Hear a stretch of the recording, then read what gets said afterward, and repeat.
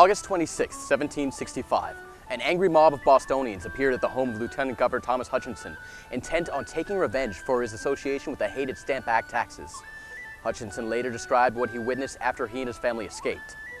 "The hellish crew fell upon my house with the rage of devils and in a moment with axes split down the door," he said.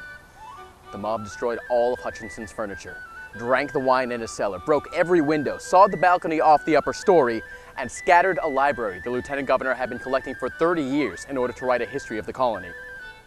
This Day in History brought to you by the Freedom Trail Foundation, partnered with the Massachusetts Teachers Association to bring history to life.